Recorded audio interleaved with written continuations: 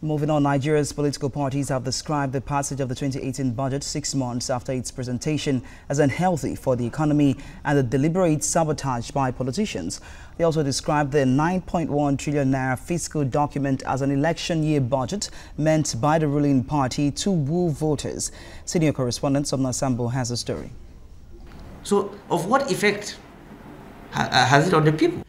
These opposition politicians are unhappy with the way Nigeria's 2018 budget delayed in the National Assembly for 6 months. We want to spend this money, yes. They believe that political funding consideration for next year's general election may have played a major role in the delay by lawmakers, mostly of the ruling All Progressives Congress. Before it even gets to National Assembly, we would have been engaged. Whatever the executive is putting on the budget must have been discussed in National Assembly. You have 12 months, for God's sake, to do that. So if it's not a political thing, why should it be in such a disorganized manner, as if it doesn't matter to the economy or to the people of this country? We believe that this budget is not meant to be implemented. It's not designed to be implemented. And you spoke about completion of projects. We agree that there's nothing wrong with completing projects. There's also nothing wrong in initiating your own project and completing it and leaving something for history to say about your tenure. For us, as a party, it's saddening that 6 months after the submission of the budget, we say it's a mixed feeling, sad, and we are happy that at last it's been passed.